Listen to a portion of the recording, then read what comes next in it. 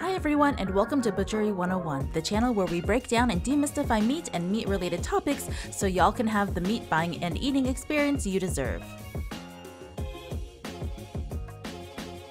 Hey everyone, so there are lots of cool, new, significant changes slowly starting to happen at a systemic level regarding the meat industry, and in order to talk about these things, we need to have a basic understanding of some terms. I was working on a breakdown of the newly released Biden-Harris competition in meats plan, but realized there's a lot of stuff in here that we just don't typically include in meat conversations explicitly. But those are the things that really dictate our meat buying, eating, and producing experiences. Many of us, consumers, producers, and workers, like meat cutters and butchers, move about our meat system without broader knowledge of the system in general. And we'll have certain experiences like changes in meat prices, meat quality, worker situations, and recalls that sometimes seem super confusing and kind of nonsensical until you zoom out and perceive the entire system as a whole. Like discrepancies in prices in commodity meat versus local meat is huge and confusing, and oftentimes the burden of education falls on consumers and retail workers. Like, what does local even mean, etc., etc. So before we cover things like the newly released Biden-Harris competition in meat plan, I'd like to set a baseline of terms that will really help us more effectively discuss these things. In addition to covering the president's meat plan, we'll also cover some of these terms more in depth individually in the future. Let me know in the comments which ones you want more elaboration on, and if you have meat or meat adjacent terms that you'd like to be better defined. And a lot of these terms and concepts make the most sense / are easiest to conceptualize when discussing them in context. So we're going to cover an overview of the journey from livestock animal to plate. Again, this won't be comprehensive, it'll be very broad, and we'll just zoom in for the choice terms that I want to highlight before moving forward with the discussion of legislature. Here are the 5 general phases that meat takes to get to your plate. There's lots of room for variation depending on how / where you get your meat, but for the purposes of our discussion today, these are the general steps. Number 1, live animals. Number 2, harvest. Number 3, fabrication / processing, preserving and packaging included. Sales, number 4, and then number 5, consumption. Live animals. Now, there are a lot of things to cover in this sector, from conventional farming to regenerative agriculture to all of the things wrong with both of these situations, but we'll get into that stuff sometime soon. But first, I think we need to acknowledge how little most of us know / our lack of knowledge on this subject. So I want to talk about natural animal behaviors and animal welfare. It's really important that we start to think of farmers as intelligent subject matter experts and not just like some yokels to be ignored. We ignore, infantilize, and insult them to our own detriment, as is often the case. And on an ethical level, animal welfare really does mean a lot to me, and was one of the greatest motivating factors for me to really pay attention to the meat I was eating. Again, I didn't really start to understand what the animals needed until I started researching. This often took the form of connecting with my local farmers whose principles aligned with mine, and then visiting them to learn about what they're doing. This happened recently when I visited Lazy R Ranch, a regeneratively run cattle and sheep ranch in eastern Washington, for New Cowgirl Camp, which is an immersive on-farm workshop co-facilitated and taught by a beef rancher / former veterinarian, and she taught us a bunch about low-stress animal care and health. So now that's part of what I think of when it comes to animal welfare. Keep an eye out for a few video essays on this channel about them. But ultimately, we as the mostly urban and suburban consumers of meat, and all food actually, need to defer to the subject matter experts who are doing the right thing in their respective fields. We'll cover this more thoroughly in a future video, but this part of the journey is where most of the choices are made that affect the quality, nutritional value, and flavor of the meat. Depending on the animal, a diverse diet, the ability to express natural tendencies, clean environment relative to the species needs, etc. Finishing. This is a process where they take the live animals, often cattle or pigs, and give them special treatment to prepare to become meat. In some scenarios for pigs, they're fed mostly acorns or hazelnuts in the months leading up to slaughter.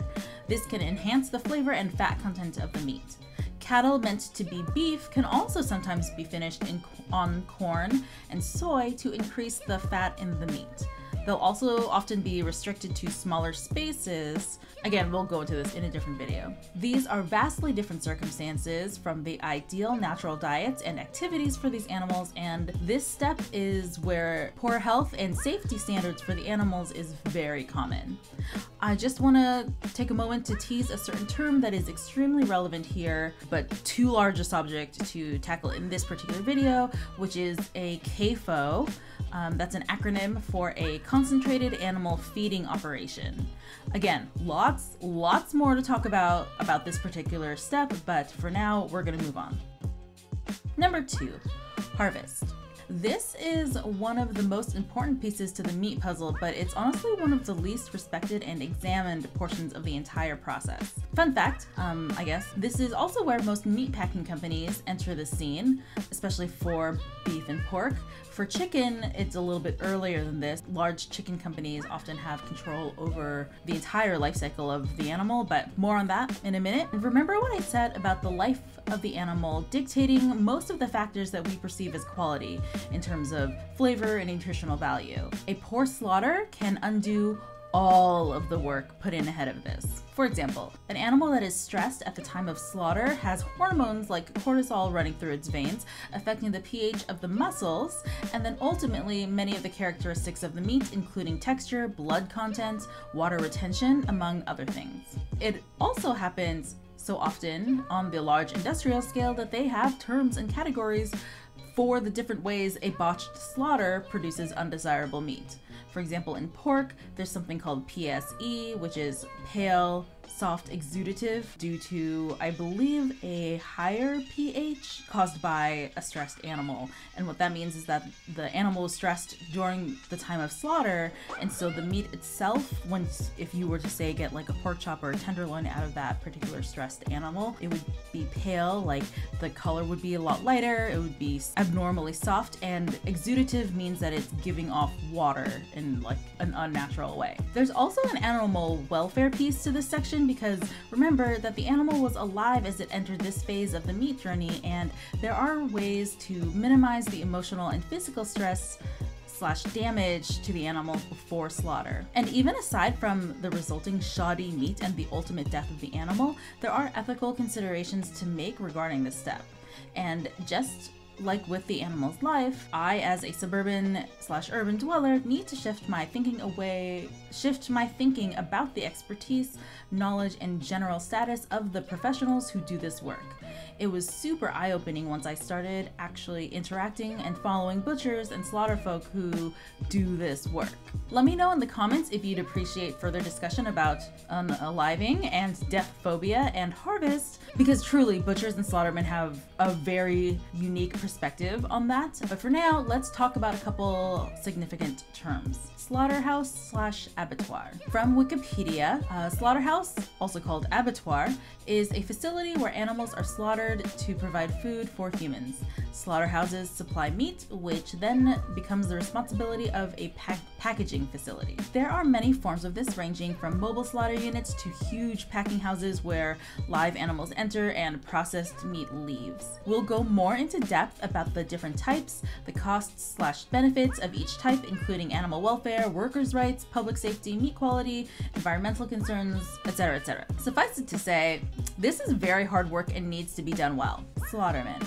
This is the professional individual or team of professionals who perform the act of taking the animal's life. In small operations, it's often a team of 2 to 3 people. In larger contexts, there will be a larger team with stations that handle each individual step. Sometimes in on-farm situations, these professionals are also called butchers. Like, oh, the butcher is coming by on Friday to harvest these animals. Again, I just want to reiterate that the slaughter step is extremely important and an absolutely integral part to us being able to eat meat, and that we all need to challenge our notions of what this job takes and whether we value the people doing this work enough. Spoiler alert, we don't. Number 3. Fabrication/processing, preserving, and packaging. Meatpacking company/processors. Again, meatpacking companies are very much involved in this part of the process. In fact, probably the majority of what we think of as a meatpacking company is in this section. What is meatpacking? From foodprint.org, meatpacking refers to the process of turning livestock into meat, including slaughter, processing, packaging, and distribution. These days, the top meatpacking companies do not just produce meat, they also control how animals are raised long before slaughter. In the chicken industry, companies oversee the process from chick genetics through supermarket packaging. In the beef industry, cattle come under the control of big meat packers 4 to 6 months before slaughter. And just for an alternative answer, this is from dictionary.com. The business or industry of slaughtering cattle and other meat animals and processing the carcasses for sale, sometimes including the packaging of processed meat products. Preserving and packaging. Cut and wrap facilities. A cut and wrap facility is one that receives the carcasses of the animal after harvest that will have been eviscerated and dressed in a way such that it's just meat and bones. And this is where meat cutters and butchers will fabricate the meat. Fabrication is another word for butchering. And then, as the name suggests, a cut and wrap facility will also handle the packaging of the meat. Some places will also include smoking and curing services as well, in addition to distribution services. I also want to talk about butchers in this context because the term butcher has a huge spectrum of what it could possibly mean, and essentially a butcher is involved in the process from the slaughter up until sales. And each type of butchery is very different, and I feel like it's really easy to think of this in like a hierarchy, like some butchers are better than others, or some types of butchers are better than others, or like meat cutters aren't as good as butchers, or vice versa, etc. But I really want us to think critically about that and kind of shift our thinking away from a hierarchy and more towards what is better suited to each individual sector. So you'll see in this, especially in this breakdown, that each different step in the process is very different and very particular, and in my experience as a professional, your merit is more about your skill set and aptitudes being well suited for the particular business you're working for. For example, I, as a whole animal butcher and a restaurant like steakhouse butcher, would be really useful for those contacts, but I wouldn't necessarily be very good in, say, a slaughterhouse or grocery setting. Speaking of grocery settings, step 4 is sales. Now, sales can happen in a retail or wholesale context. So whole animal butcher shop, there are meat markets, there are grocery stores, and then there's also institutional or wholesale sales, which include restaurants, schools, hospitals, just larger scale purchases of meat from the meat packing house. And again, there's a ton of stuff to cover in this sector, but something I really want to cover today is the labels in general, and how there are multiple types. Some are government regulated, like organic. Some are from marketing organizations like Certified Humane that have their own independent animal welfare standards that producers need to meet before they buy into having this label available. And some mean absolutely nothing, like all natural.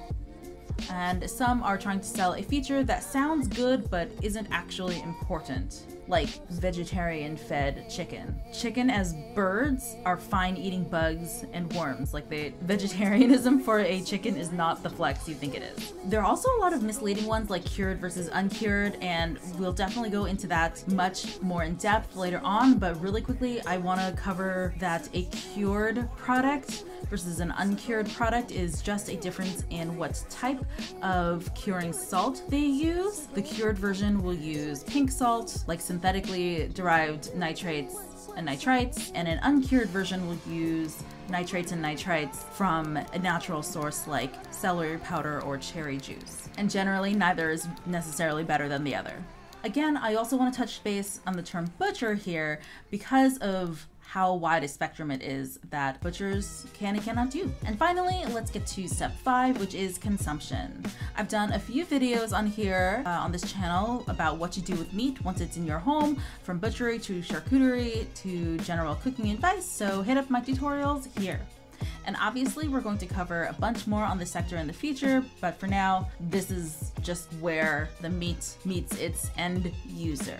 Really quick, before we get too deep into any of the other terms, I just want to point out that the government, federal and state, have things to say / legislation and are involved in pretty much every step of the process. Like, there are certain ways that are lawful that you raise animals. For example, like they recently passed Proposition 12 in California that dictates the amount of space that animals get in their pens, which I think is a really great step forward for animal welfare. The way that things are harvested. Anyway, every single step is touched by the government. Let's talk about meat packers. I want to note where in this process the meat packers are involved. A couple examples of meat packing companies are Tyson. You'll recognize them as in mostly the chicken sector. In the beef sector, you're thinking we mostly have JBS. And then in pork, one of the largest meat packers is Smithfield. There's also IBP. It's funny because I'm kind of drawing a blank as I'm recording this voiceover, but then I realized like, oh, there's honestly only like a dozen of these that are truly significant. We'll get more into that in a little bit. The next term I want to cover is trade association, which on my chart here, I'm going to split into 2 different groups. But generally, according to Wikipedia, a trade association, also known as industry trade group, business association, sector association, or industry body, is an organization founded and funded by businesses that operate in a specific industry. An industry trade association participates in public relations activities such as advertising, education, publishing, lobbying, and political donations, but its focus is collaboration between companies. Associations may offer other services such as producing conferences, holding networking or charitable events, or offering classes or educational materials. So first, I want to talk about industry groups / checkoffs. Also, according to Wikipedia, checkoffs are all paid by the meat packers in the checkoff program facilitated by the USDA to create and grow a market for their products. A few examples are the American Egg Board, American Lamb Board, and the Cattlemen's Beef Board. These organizations are responsible for familiar American advertising campaigns, including Milk Does Body Good, the Got Milk Mustache series, pork, The Other White Meats, The Incredible Edible Egg, and beef, It's What's for Dinner. One of the questions I get asked most often is, why is goat not that popular a meat? Or why is rabbit not that popular a meat? And the answer is these trade associations and how one of their goals is to create a market for their products, and goat and rabbit don't have that kind of representation. So it's not necessarily like, oh, like there's something wrong with goat meat or there's something wrong with rabbit meat. It's just a marketing situation where the producers of those different types of meats don't have the kind of representation that the beef, pork, and chicken industries do. Now, I just want to point out that if you're like me and you want to understand people's motivations for doing things, keep in mind that the meat packers are the ones funding these industry groups, lobby groups. According to Wikipedia, in politics, lobbying, persuasion, or interest representation is the act of lawfully attempting to influence the actions, policies, or decisions of government officials, most often legislators, or members of regulatory agencies. This is paid for largely by the main meat packers, but other funds as well. And again, their main job is to influence lawmakers into writing legislature that favors their clients. Or they'll write the legislature themselves and allow lawmakers to just copy their homework. Now, one of these trade associations is called NAMI, that's short for North American Meat Institute. These are often the people who speak to the press on behalf of the large meat packers, and so knowing why people are motivated to say the things that they say, I personally find it very difficult to take them very seriously at all. I've covered this in 2 different stories recently. One video about the Proposition 12 in California, and then last week's video where a spokesperson from NAMI said that concentration has nothing to do with price. And yeah, I kind of call bullshit on that. This one is also super awkward because if you didn't know that they were trade associations, you might think that they're official government agents. They published the Meat Buyer's Guide and essentially set the nation's standard cut sheets. Now, it's not all terrible what they do, full disclosure, I just want to be fair, but like a lot of it is. Sorry, I don't have all the answers necessarily in this. Again, this is going to have to be like kind of a shorter take on these things, but I just want to give you guys like a brief overview of what it is that we're talking about. Finally, I want to cover the term monopoly. From Wikipedia, in law, a monopoly is a business entity that has significant market power, that is, the power to charge overly high prices, which is associated with a decrease in social surplus. In meat, this is exactly what we're talking about when we're concerned about so few companies controlling 85% of the meat market. Pretty much what they say goes, and none of the rest of us can say or do anything about it. In scenarios like this, you'd hope that a governing body that looks out for all of its citizens would step in to regulate such a market. Now, wouldn't you?